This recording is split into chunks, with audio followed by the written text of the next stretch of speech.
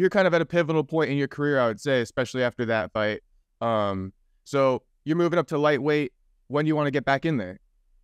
I was hoping, either late October or early November. I want to get one more in, and then I just want to kind of I think after this next fight, I'm gonna take some time and just I'm gonna go on a trip with my girls because I didn't get to go this summer, man. I was like waiting around for a matchup the whole time, waiting. So I didn't really take them on a big trip, and like during Christmas and stuff like that, I just want to take them somewhere and just kind of chill, maybe go to Colorado or something.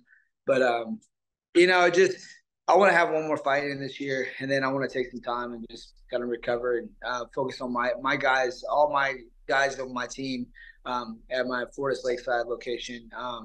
They're all fighting in September, October, and then I bet we'll start fighting in November also. Okay, got you. And what's it called? I was gonna ask about. Oh, do you have an idea of an opponent? Because I was thinking featherweight before we just started speaking, but now you're gonna be moving Yeah. up to lightweight. Have you started considering that at Yeah. all? I like I'm that guy. Like I don't give a shit who they give me. Like I don't really care. I'm gonna perform so much better at lightweight. It's crazy. Like the stuff like being like going to that fight camp. I was scrapping with guys. Welterweights, lightweights, featherweights. I was going with everybody, and I had such a great camp. And it's like I think the weight cut is really the only thing that stops me from performing during the fights.